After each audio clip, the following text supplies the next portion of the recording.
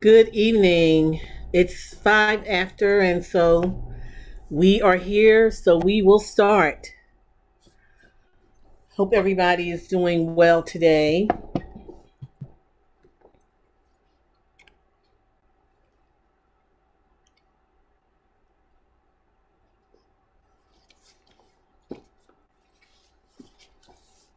So, before we continue where we left off the last time, are there any questions hanging over from what we've covered so far?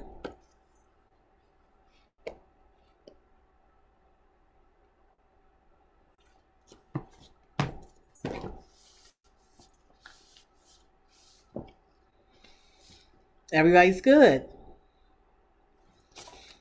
Okay, well, I have marked that we finished question 15 and now we are picking up at 16. And just in case you didn't notice, um, on many of the questions there's a page number reference. So if you purchased this book, those are the page numbers that are being referenced. I realized that I had not said that to you before. I picked it up, but Pastor, before you go on, could you answer question 14? Where do all four gospels first intersect?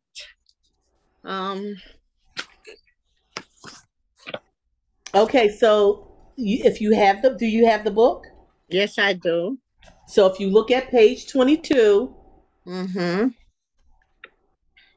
Okay.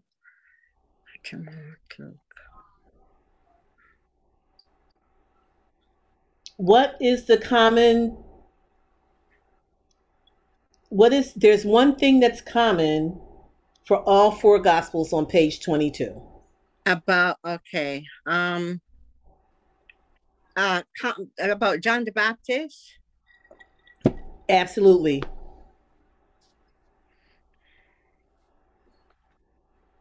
Okay. So that's the first place where all four gospels intersect. Mm-hmm. Now in John, it's in the first chapter. In Right. Luke, it's not till chapter 3.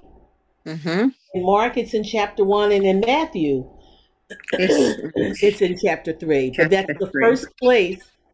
That's the Okay. first thing where all four of the gospels um, actually have the same subject. Right. Okay. Okay. Yeah.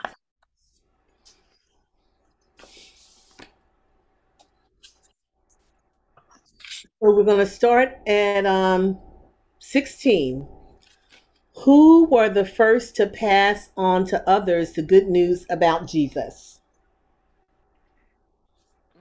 John the Baptist.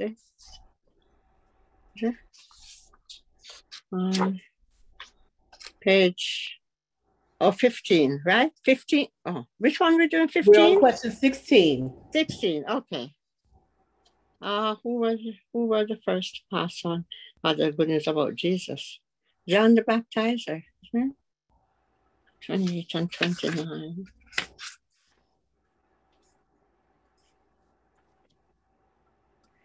Uh, uh, It was Andrew and Simon. Andrew and Simon. uh, You look at the bottom of 28 and the top of 29. oh, okay. One of the two heard John and followed him. Was Andrew. Okay. All right.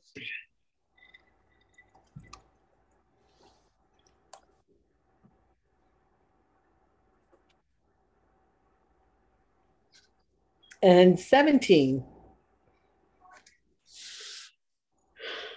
Which gospel tells us about the first miracle of Jesus?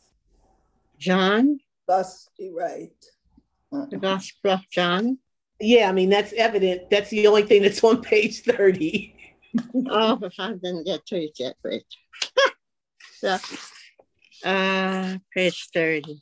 Oh, yeah. Okay. And so this was at the wedding at Cana, Yes. the water into wine, Yes. which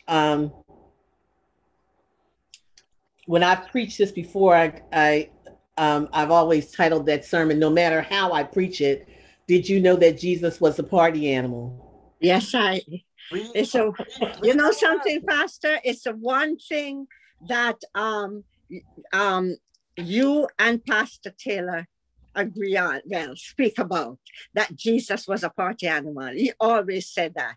Everybody wanted him at their gathering. That's why they call him wine bibber, Call it what? wine bibber, and glutton. Yeah. So that was his first miracle, was the turning the water into wine, and John is the only gospel that tells that story. Yeah.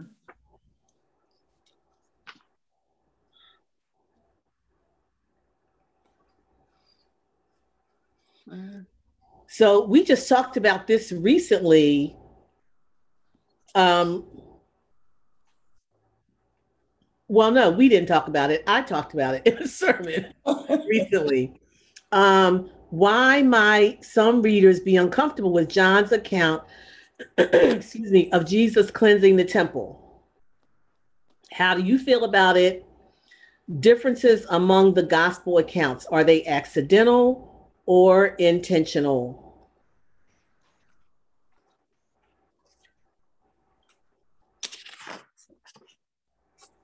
I think they were intentional.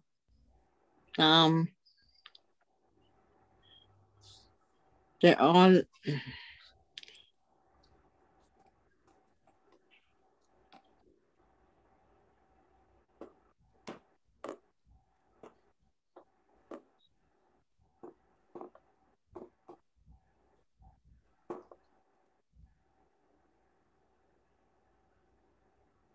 all right.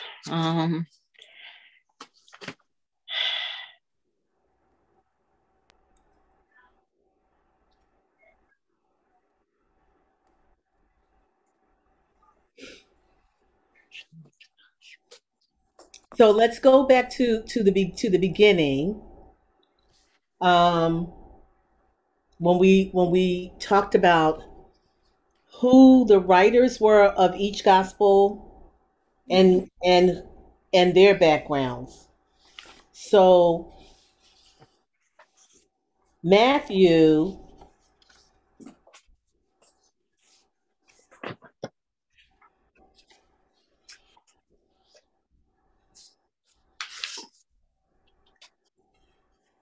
what's Matthew's background?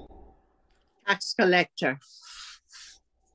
He's Okay. Jewish. He's Jewish. Oh, you mean, okay. Matthew was Jewish? Yes. Okay. Yeah. What else would he have been? Well, she just said a tax collector. Pastor Mark wasn't Jewish. I didn't say Mark. I said No, I Matthew. wasn't talking. Not you, sis. I'm not. No, I was just addressing this to Pastor, not you. So Okay. Matthew was Jewish, okay. and Mark was. He was a Greek or something. He wasn't Jewish. He was. His father was Greek. No. Google works. No, I don't think his father was Greek. I don't know. For some reason, I think Mark was also Jewish, wasn't he? Okay, so do you have your Bibles? I have to go. I didn't have mine with me. Oh, let me go get it. Shame on you, Yvonne.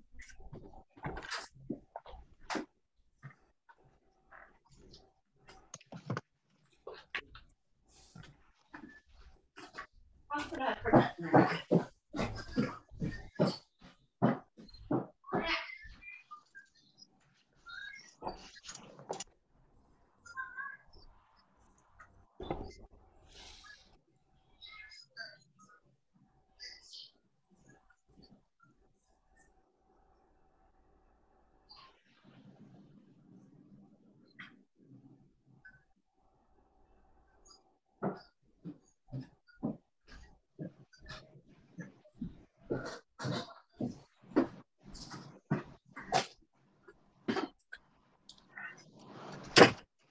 Pastor, I went to get my Bible.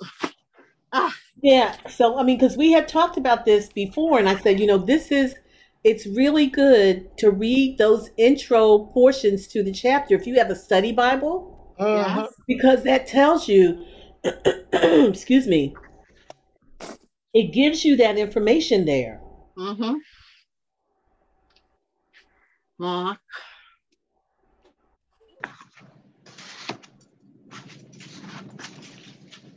So we've established that Matthew was Jewish, and so what's Mark's background? Because this is what helps you, excuse me, this is what helps you to get a better understanding of the bent of the book. Because Mm-hmm. you know the writer's context, and you know the context of the audience, and you can understand a little better why the writer may be saying certain things in a certain way. Mm-hmm. But Mark's intended readers were Gentiles also. His intended readers were hearers, the intended hearers of the word. Because remember, these stories were first carried orally. They were not written down for a long time. Right. So his original audience wouldn't have been reading anything. That's the first thing we have to remember about the Bible. Yes. These stories were all carried orally because there were only certain people who could read and write. Who were they?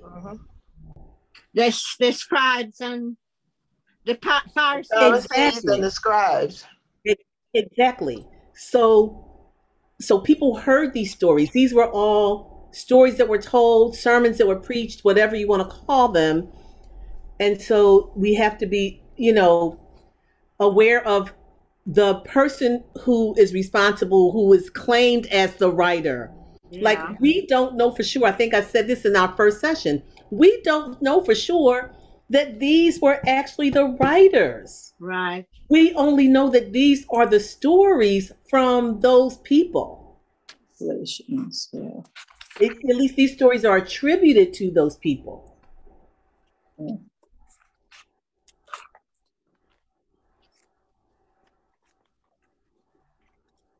Because did Matthew who was Jewish, did he actually know Greek?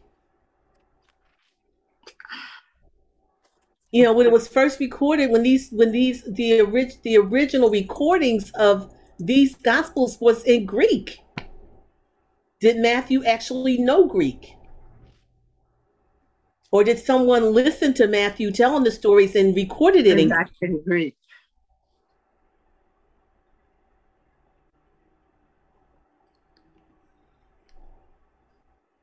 So come on, somebody. What was Mark's background? Pastor, I'm trying to get it together here. Come on, Jessica. Is Jessica on? Jessica, I see you're here. Come on.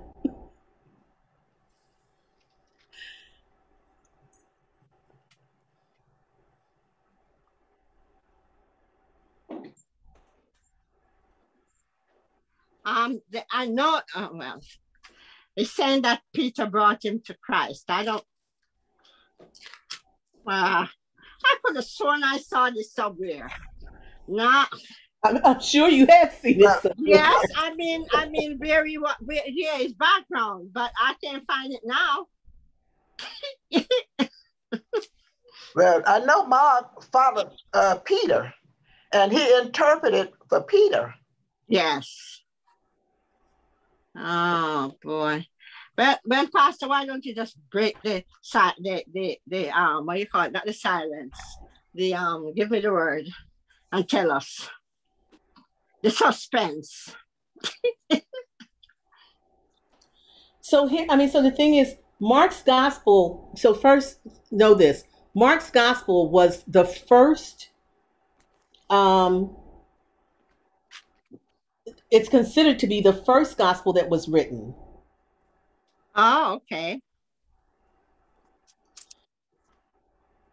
And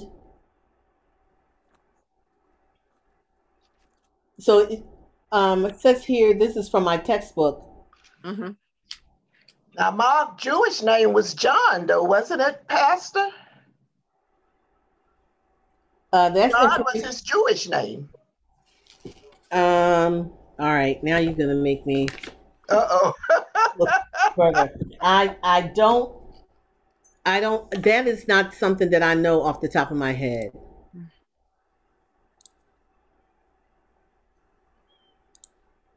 And I mean, anybody else who knows any of this stuff, you can feel. You don't have to wait for me to answer. If you know, you can certainly chime. You can certainly chime in. In Rome, he was Mark. In Jewish times, he was Mark was the name that he used as a Roman, and John was the name he used as a Jew. I didn't even know that, so I didn't know that. Oh. Mm-hmm.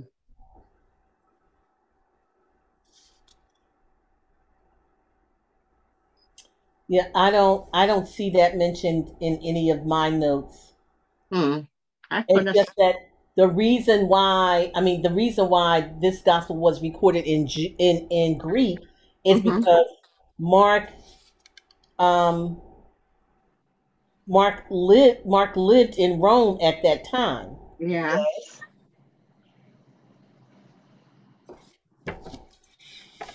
I say, yeah, it may have been the first of the four gospel. My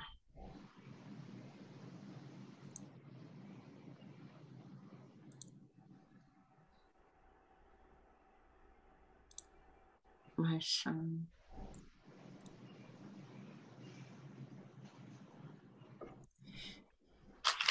God, I don't. I understand in my Yeah, I Bible mean, here, I've it looked. says So that Mark. here's his name. It says, so widespread evidence from the early fathers affirms that Peter passed on reports of the words and deeds of Jesus to his writer, John Mark. John Mark, yeah. He said he was his spiritual son too. Yeah, hold on. Of particular significance in this regard are brief statements by Bishop Hierapolis. Blah blah blah blah blah. Get to the point. Papias states that he received oral tradition from John the elder and apostle, and he passes on the following regarding Mark. He was the writer for Peter. He wrote down accurately as much as he could remember of Peter's words, which the latter had adopted to the needs of the moment. He was not an eyewitness of Jesus, nor was he a disciple. It was his desire not to omit or misrepresent anything. The Gospel of Mark gains its apostolic and reliable character from its Petrine origin, its origin from Peter.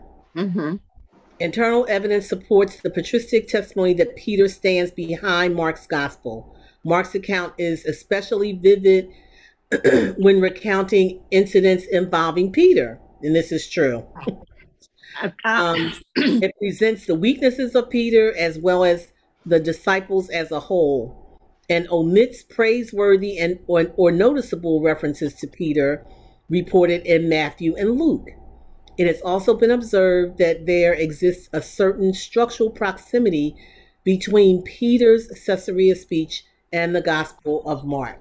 So Mark was not a disciple, No. No.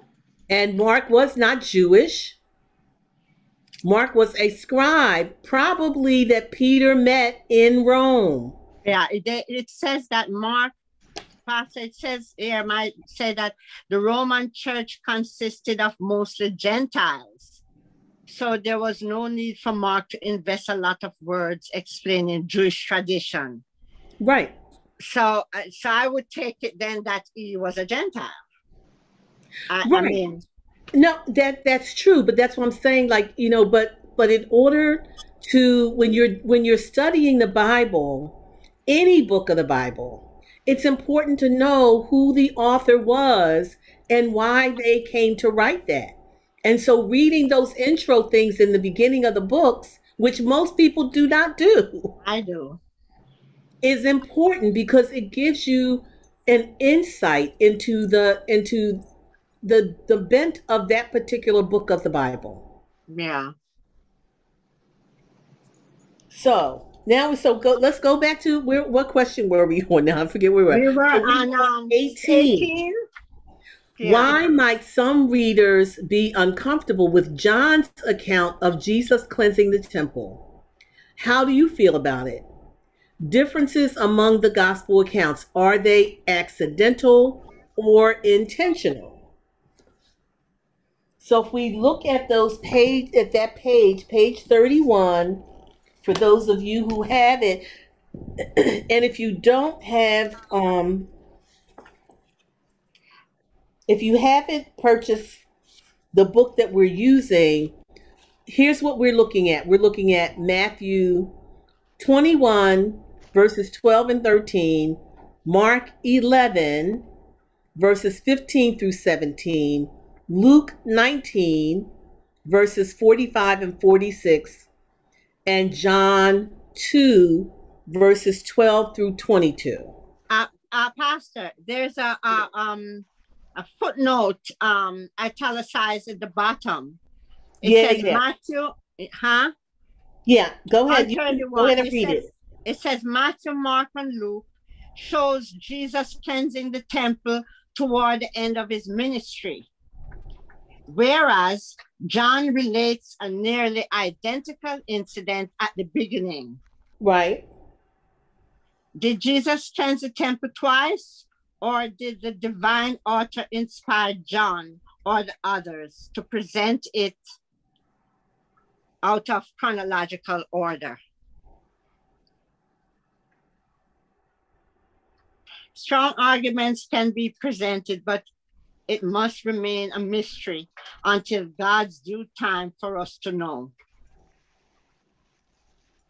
So, I mean, like, that footnote is good, but doesn't really tell me anything. I mean, really. Well, it's saying that. Go ahead. It is saying that Matthew, Mark, and Luke, they spoke about the cleansing at the towards the end of Jesus's ministry.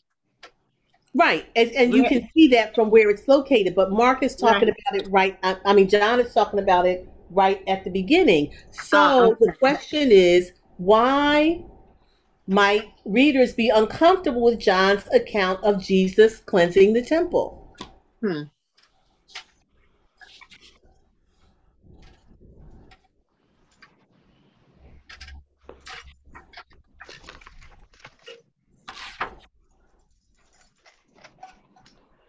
John.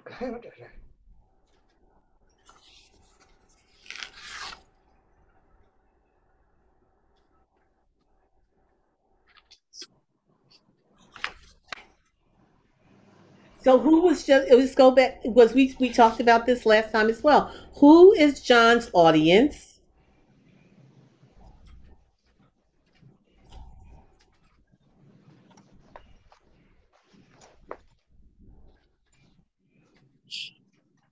John's audience.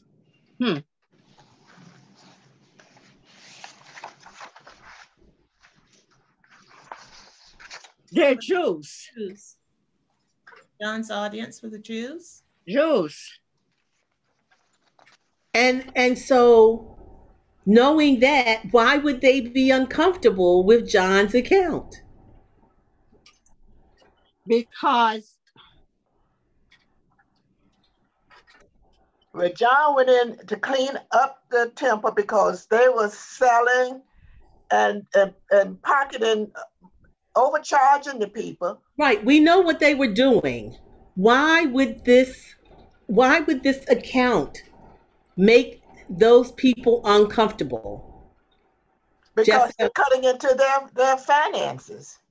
No. No. You're missing the point. And I just preached about this not too long ago. Jessica. So I have to find my notes, Pastor, for that. When I was jotting down your notes from your sermons. Go ahead, Jessica. So I'm thinking of the position of this story in the gospel. So if John's saying that this happened early on in Jesus's ministry, there in the text it says, "Do not make my Father's house a house of merchandise." So I'm thinking you have this man early on in his ministry, before he's done all these other things, that is identifying himself as the Son of God, which is anti-Jewish. Yes. No, you can say that. That's one way of putting it. Yeah. So yeah, I think it's just the placement of it, because first it's being done during the Passover, which is a big deal. And so everything that Jesus is doing is against the Jewish law. It's against law and tradition. Yeah. That's why they would be upset with it. That's the biggest reason why they would be upset with it. It was totally against law and tradition.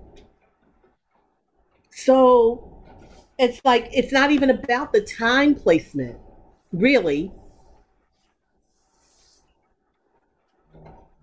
It's like, so who are you? Nobody from Nazareth or Bethlehem who can anything good come out. Who are you to come in here and start upsetting the whole works? Like, we're cool with this whole procedure. This is what we do. We are okay with this. And now you're going to come in here and say that we shouldn't be doing this? Yeah. They were going to kill him then. He's upsetting their money. So not only are the money changers upset, yes, because now he's cutting into their finances, as Jessica said.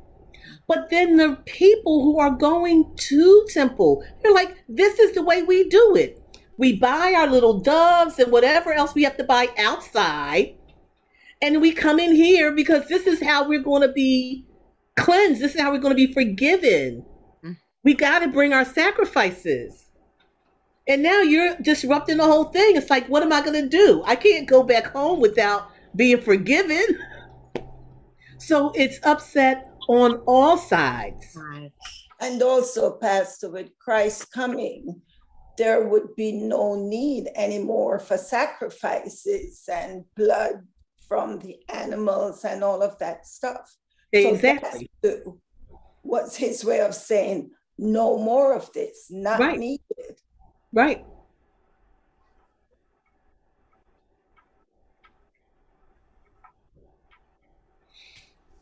And then, so when you look at the other accounts, they are brief. Yes. He went in, Luke, he entered into the temple and began to drive out those who bought and sold in it. Yeah. Saying to them, it is written, my house is a house of prayer, but you have made it a den of robbers. Well, that's pretty brief. Detailed. And the other accounts are very brief. Yeah. And so that says to you like those people, this particular incident probably was not important to that audience that these people were speaking to. Right. For John, it was important that they know every little detail about what happened that day. I'm going to tell you chapter and verse, verbatim, exactly what happened, because it's important for you to know this. Right. And then, and Pastor, when you said what made them upset too, he said, destroy this temple. He said, I destroyed this temple in 3 days. And they said, what? It took 40 something years to build this. To build you know it, what? exactly. No, what are you talking? You're crazy. Yeah. But he was talking about his body. Yeah, he was Exactly. talking about his He's talking resurrection. about his Right. Yeah. He his was death and resurrection. That's telling what them he was about talking himself, about. but Yeah. they didn't They know took that it yet. literally. They Right. thought he was going to destroy the temple. Actually destroy it. Very interesting, Pastor. Oh my goodness. Yeah, and so this is, Very again, you've interesting. heard me say this over and over again, and Woo! before we get through this, you'll hear me say it probably 100 more times. This Mm. is why it is important for us not to read the Bible literally. Literally. There are so many metaphors. There's so much that is descriptive, not prescriptive. Mm-hmm. And you can't just take what's there on the page at face value, because we are not the people Right. that this was for, that this was, I mean, truly, I don't believe that I mean, of course, none of these writers meant it for us 21st century people. Hmm. It doesn't mean that it doesn't have implication and meaning for us today. It But we does. have to understand that these words that are there were not written to us or even for us. I don't think the writers had that in mind. So, so yeah. Next, next question, 19. Only John, and this is from this Sunday's text. Only John relates Nicodemus's visit with Jesus. Why is this account so important? And wow, that's the last question for week 1, and we're only on week 4.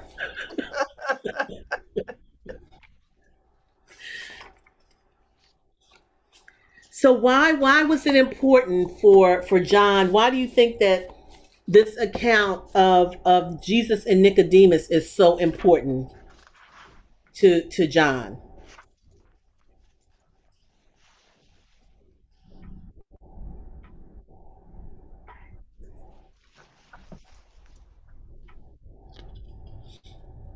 Okay, so I'm late to the party. No, However, you're not. Oh, Rhoda. Hi, Rhoda. Sherry. So I'm reading now. It says he's only mentioned 3 times in the Gospel of John, but later he reminds the Pharisees that under Jewish law, Jesus should be granted a hearing before he's condemned. And he finally brings ointments to assist in Jesus' burial. So, I mean, so Nicodemus was important, true, but here's the question. Why is this account, why is it important that we even know anything about Nicodemus? Much less all this stuff. I mean, it goes on. You know, he goes on from the end, from the beginning. I mean, it's chapter 3. It pretty much takes up the whole chapter 3. So why was that important? Why was it important to John that we know about Nicodemus and his visit with Jesus and all these little intricate details that he gives us?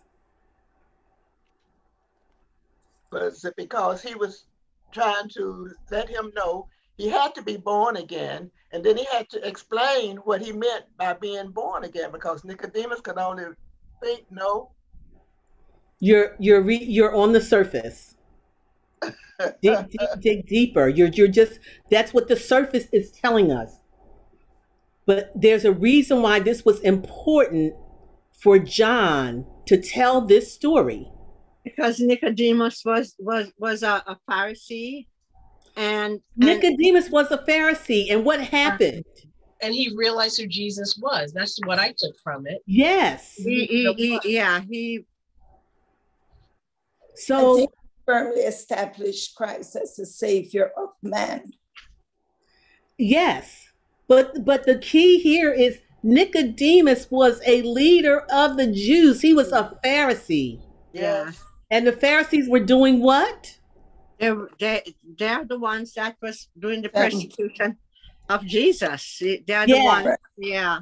Yes. So it was important to John to tell his Jewish brothers and sisters, look, Here's the Savior. if Nicodemus, one of our esteemed leaders, Mhm. could Can recognize- understand that yeah. this truly was the Messiah, then you guys need to get it together. Okay. Yeah, that's what I got. You need to jump on. You need to jump on this Jump on board. bandwagon. Yeah.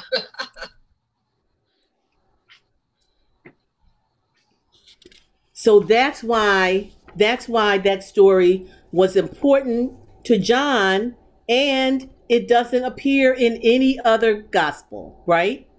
No. He's the only one that speaks on Nicodemus.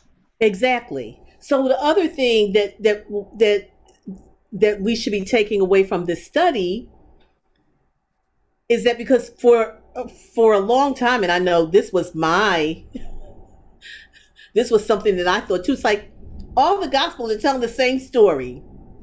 And if you condense it, they are telling a story. Jesus came, Jesus was born, Jesus lived, Jesus died to save us all. I mean, like, that's the condensed story, right? Yeah.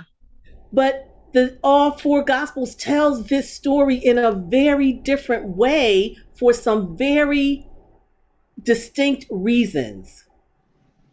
And that's the purpose of studying, to dig into why. Why is it said differently? It's not that one is true and one is false. They're all true.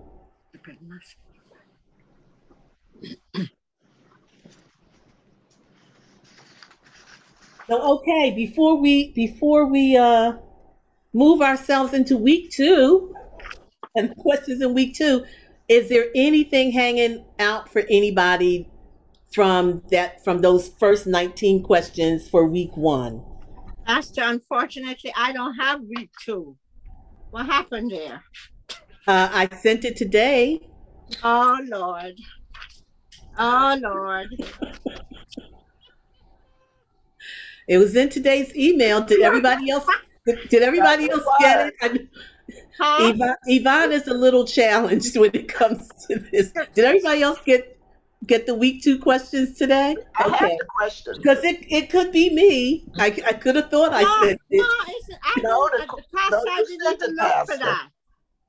Oh, I just jumped on the Zoom to, I had printed the first week.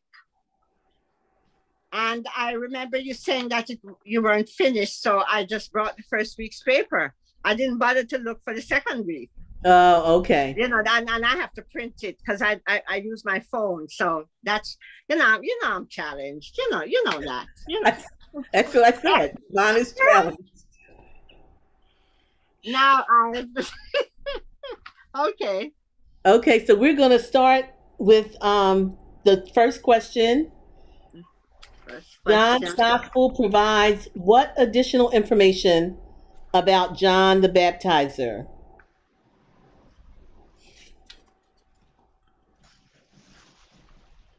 What's that again, Pastor? So John's Gospel provides what additional information about John the Baptizer? And that's on pages 34 and 35. Okay.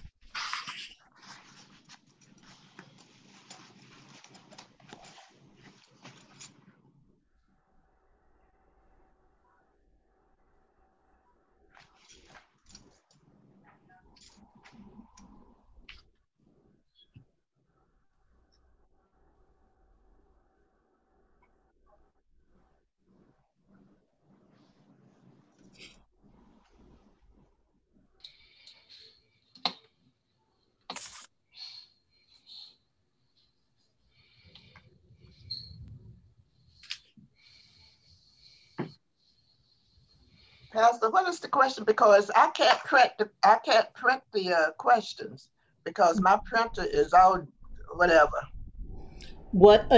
In John's gospel provides what additional information about John the Baptizer? Okay.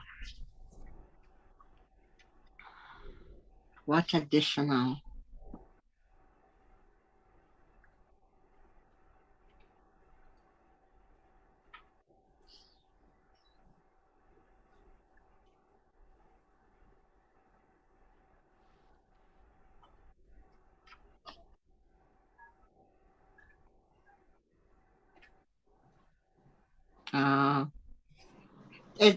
It talk about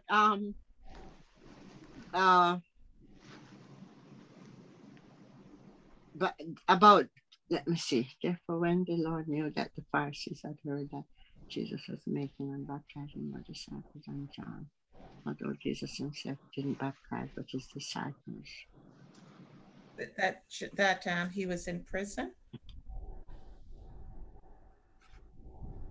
No. I mean, they all mention him being in prison at some point, or talk about the baptism of the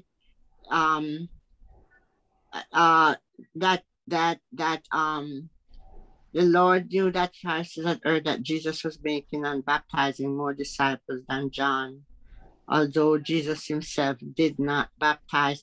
Nobody has talked about the baptism of the disciples. Exactly. He talks, and John goes to great length. I mean, starting in John on page 34.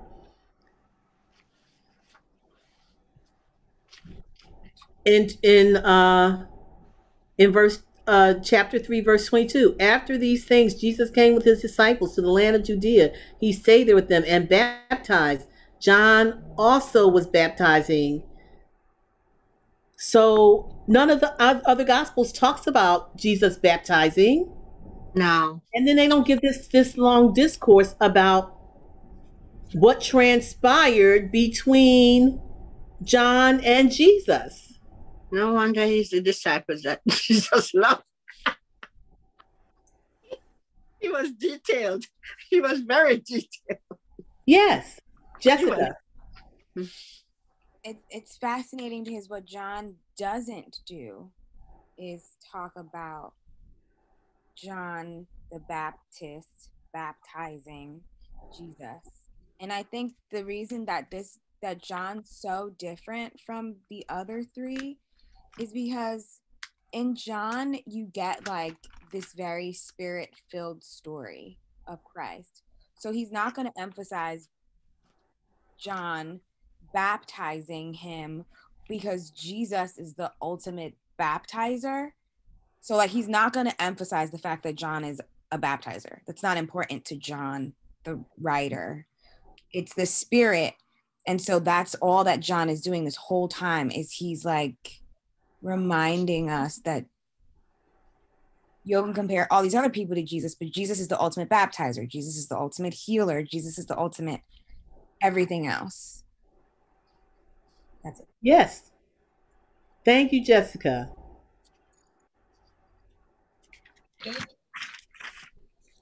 Rona? Did you want to say something? Oh, nothing. I unmuted myself accidentally. I was talking to myself, and sorry. Yeah.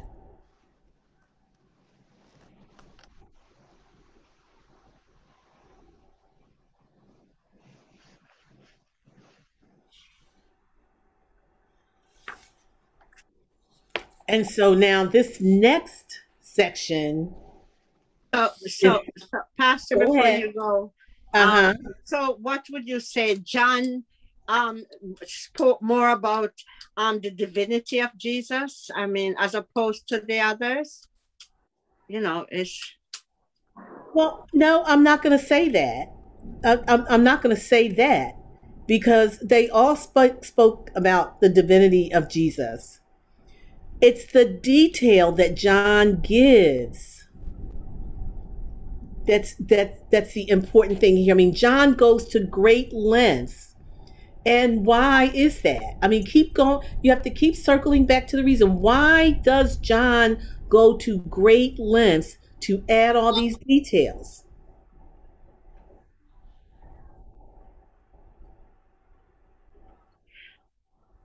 We just said it. Because, like, you mean what Jessica said about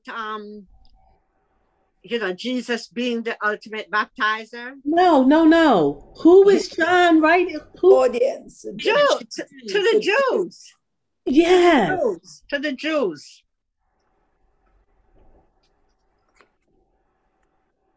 So that's what that is why John takes these pains to go into all these details, because he wants these people to really understand that Jesus is the fulfillment of the prophecy. It's like, you people are looking for the Messiah. This is the Messiah. So he goes to great pains to put all these stories in there to try to help them to see that what they're looking past is right in front of their faces.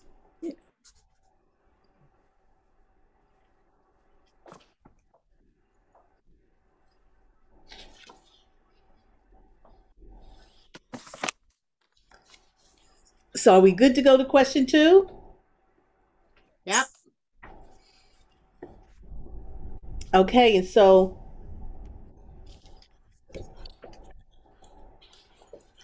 what additional information is about Jesus' encounter with the Samaritans? So what is it about this whole encounter with the Samaritans? And which, I mean, it's called Encounter with the Samaritans, but actually this is the encounter with the Syro-Phoenician woman. It's the woman. Mostly. And so why is this so important? So that Jesus regarded women, not because he in their culture, in the Jewish culture, women were not regarded. And but Jesus is showing, how important women are in maybe spreading the gospel. Because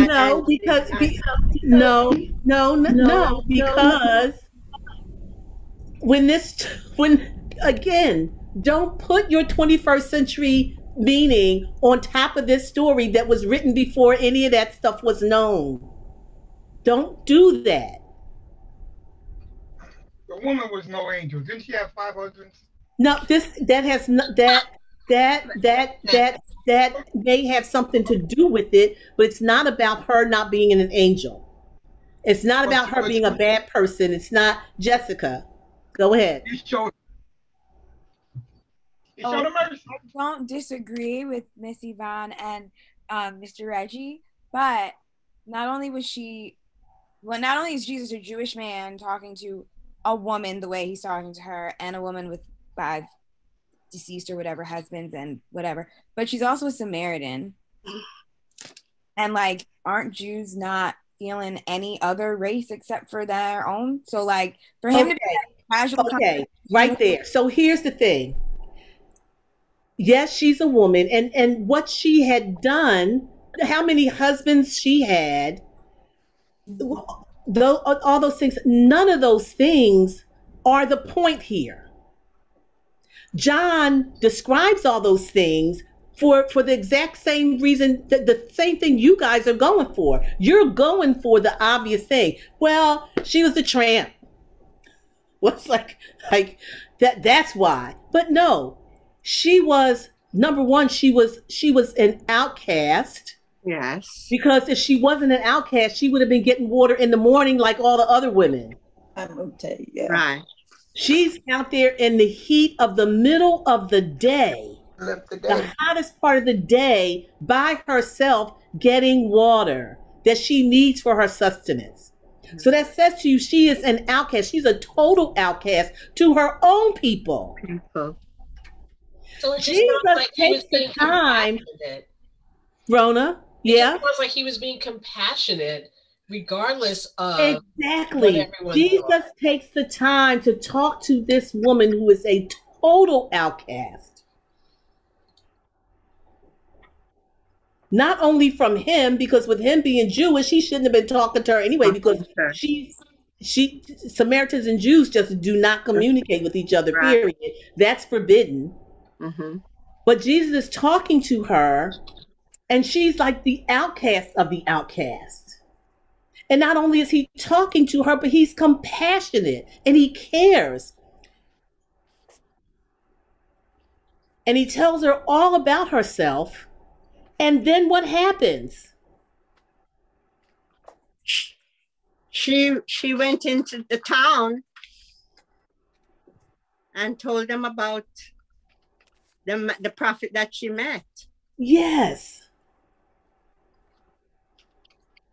So what does that say? What does that say to the Jewish people? That the Gentiles, well,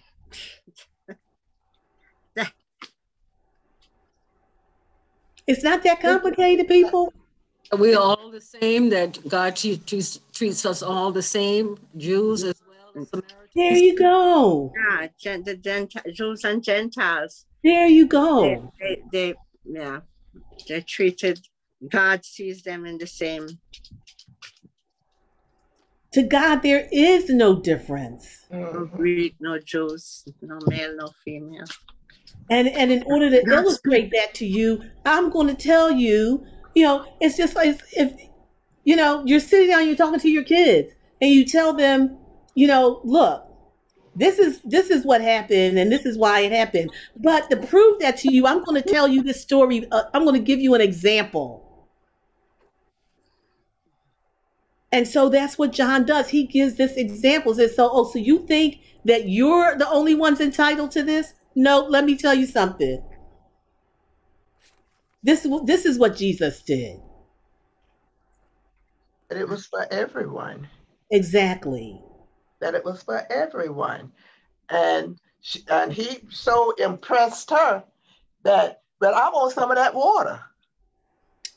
I want that living water that will not, so that I will never thirst again. I want that.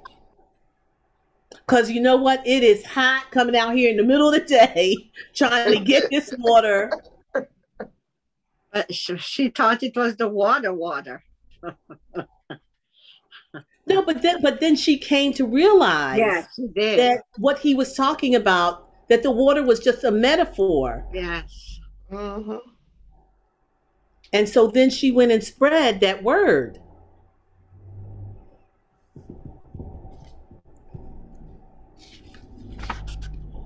By the time we get to the end of this, you guys are going to be teaching me.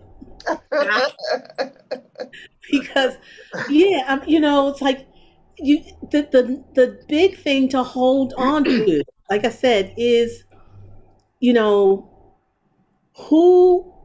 is the person who is the author, supposedly, because the author probably was not the person who scribed it, who actually wrote it down. But who is the author? Who was the audience? Because that is what will help you understand why the story is being told the way it's being told. And then after you get that in its context, then you can find some meaning for it for today. Mhm. But we can't just look at it with our post-resurrection and 21st century eyes. That is never going to tell us the whole story.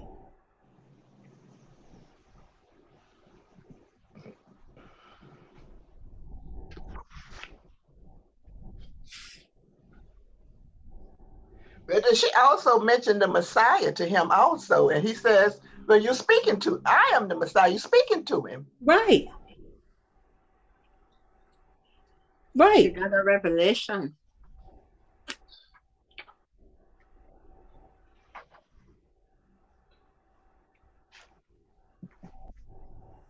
And also the disciples don't know, why is he talking to this woman?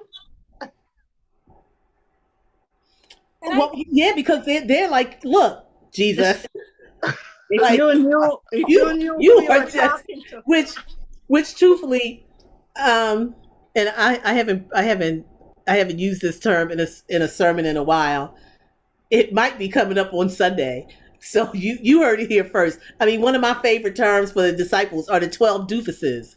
I mean, it's like they it's like, I'm like, over and over again. I'm like, seriously, guys, you see this stuff happening over and over again. Why haven't you gotten it yet? They are just so Doofus. doofus. I can't think of another word for them. Over and over again. But And you they're know, also I mean, trying to get them to they finally did get it, because if they hadn't, we wouldn't be talking about this, right? So they finally did get it. But I'm like, over and over again, they say, so just like this, you know, they say, hey man, why are you talking to her? It's like, this is not what you should be doing. You're totally out of line here. And they're trying to get him to eat, and he's saying, I don't need that food. Yeah. I don't need that food. Mm-hmm. So yeah. So I think this is a good place for us to end tonight. So we'll pick up with question 3 of week 2. All right, I'm gonna get my print. Next week. That's where we'll pick up. And like I said, for those of us who joined a little late, if you purchased this book, no, not that book, this book. I only have like 4 or 5 books here that I'm going back and forth between, plus a couple things on my computer. But if you purchase this book, which is the one I recommended, the page numbers that are on the questions correlate to the pages in your book. Yeah. So that might help you. That may help you as you try to formulate, you know, the answers to some of these questions. But we will start with question 3 next week. Question 3 on week 2. Okay, And because if anyone was not here in the first couple of weeks and you didn't get, I sent a synopsis of the 4 Gospels and something else. But if you didn't get those things and you want them, just send me an email and let me know, and I'll send them to you, because I didn't include them. I didn't include them this time because I had already sent them out a couple of times. So if you didn't get those, just send me a quick email and I'll send them to you. But yeah, this is good. And I say, you know, just as you are reading and studying, just keep in mind 2 things. What are they? The audience was different.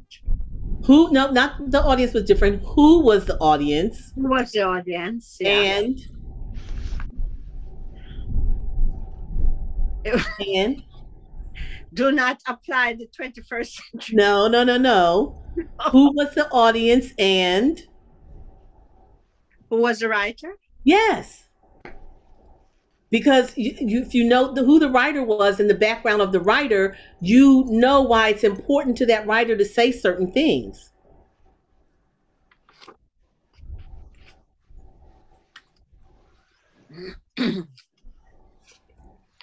So those are the two main things. You know, there are other little nuances to look at as well, but those are the two main things. If you can keep those in mind as you read and study, it will become apparent to you why a certain writer says a certain thing a certain way.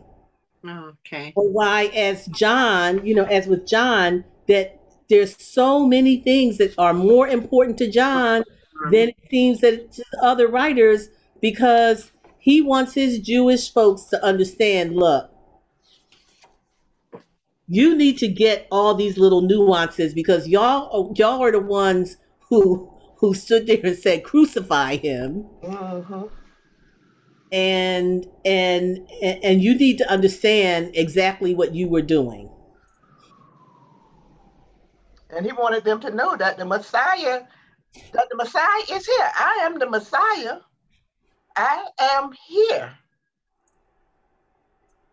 And he wanted them to know that and understand that.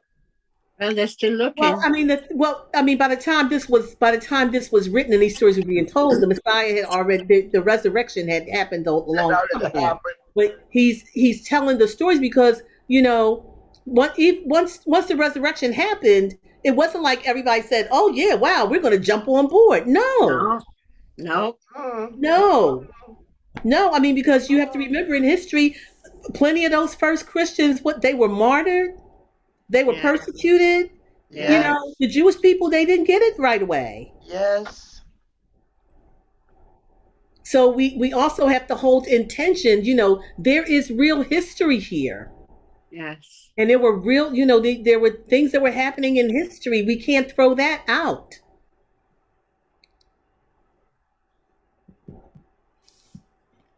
And Pastor, I just look at the two main things in John's gospel to me was the chapter 1, verse 1, that in the beginning was the Word was God, the Word was God. And he had an understanding of that. When the others really didn't have that understanding. I don't think they had that understanding. And Sherry, I'm not going to agree with you on that they didn't have that understanding. It was not important for them to say that. It was important for John to say it because he was Jewish and he was talking to the Jews, and the Jews knew scripture upside down, inside out. So they knew all those things. And so it was important for John to say that, to lend credibility to everything else that he said to them. Mm-hmm.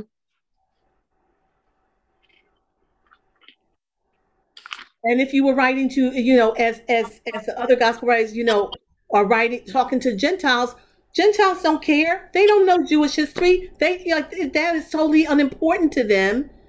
You have to, it's, you know, about meeting people where they are. Right. Okay. And so when that's what happens in scripture, we have to understand that what was written, most of it was meeting whoever that audience was, where they were, to help them to understand the total big picture of who God was, and what happened through Jesus.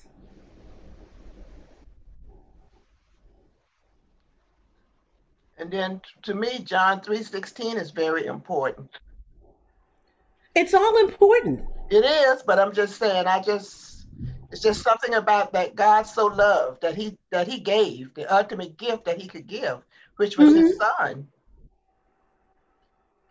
Yeah.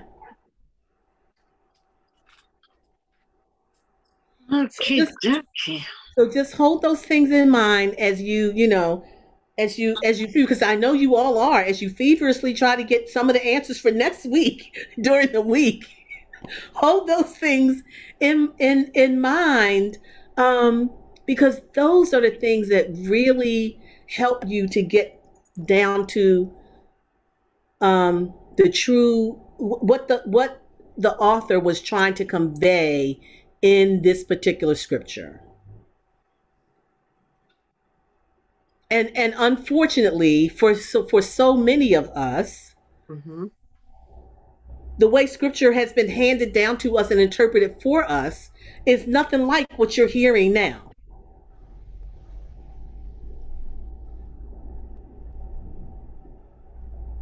because these are, these are things that just weren't given to us.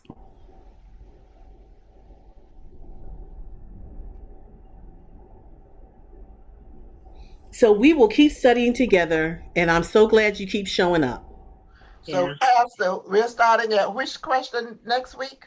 Week 2, question 3. 3. Question 3? Yes. Yeah. That's I got a where lot of we'll notes to begin. write down. I got a lot of notes to write down. Keep writing, Sherry. But that's where we will begin next week. What we just did. What's that? I said there was a lot of meat in what we just did. Yes, and we aren't even delving deep into the scripture. We could, this story, like I said, this, whoever suggested this, and I thought, I said, well, yeah, we could do that in about 3 months. And then as I started doing my own study to prepare, I'm like, no, we can't. This is going to end up being like a year's worth of study. It is. Just this. And again, we're not delving deeply into the scripture. We're just looking at the things that are different, comparing them, and understanding why they're there. Yeah. And we're not really digging into the scripture itself. You can go back and do that on your own. Right. And Pastor, the beginning of this book, it tells us why the 4 Gospels. It went through a lot of what you have, the questions you have asked us. It's in the forefront of this book. That's why I said before we began that it was good to read that intro at the front of the book. You had a lot of things that you were asking us. Yep. So thank you all for being here tonight and through the past weeks, and hopefully through the coming weeks. Encourage your other friends and family to join in. Yeah. Okay. All righty. So the Lord be with you. And also with you. Gracious and loving God, we thank you for this gathering. God, we thank you for this opportunity to get a deeper understanding of scripture and your word that was written so long ago that, folks thought it was so important to tell these stories, God, and we are thankful that they are still here for us today to help us to know better what Jesus did while he walked this earth, God. So be with us as we continue in this study.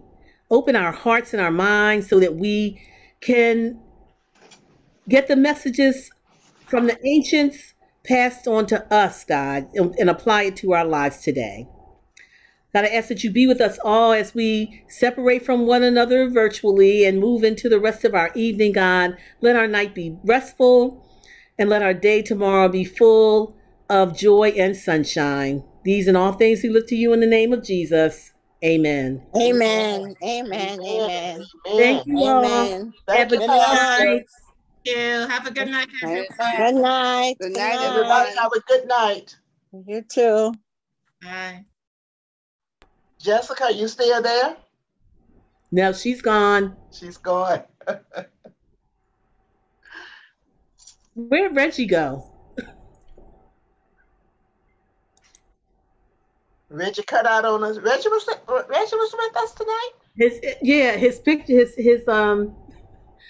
His video is still on, but he hasn't been around for several minutes. I don't know where he went, but I'm going to end the meeting, so I'm sure he'll see that when he comes back to his computer. Good night. Good night, Joby. Yeah, Mr. Goodwine.